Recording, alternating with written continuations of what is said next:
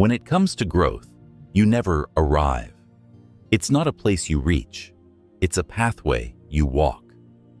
The path of the just is like the shining sun that shines ever brighter unto the perfect day. A pastor writes, "Many people learn only from the school of hard knocks. Difficult experiences teach them lessons the hard way, and they change, sometimes for the better, sometimes for the worse. The lessons are random and difficult. It's much better to plan your growth intentionally. You decide where you need or want to grow. You choose what you will learn, and you follow through with discipline, going at the pace you set. Think about what it is that you want to do. Whom do you want to be? Make a list of things that will help you reach that goal and be that person. Is there something on that list you can do now? Today? Do it.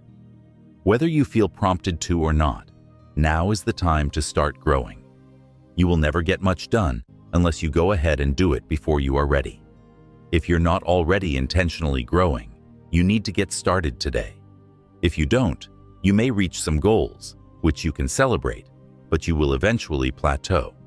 But once you start growing intentionally, you can keep growing and keep asking, what's next? When you start working actively toward your goal, you will find that the door of personal growth opens a crack.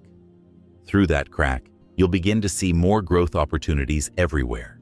Your world begins to open up. You accomplish more. You learn more. Other opportunities begin to present themselves.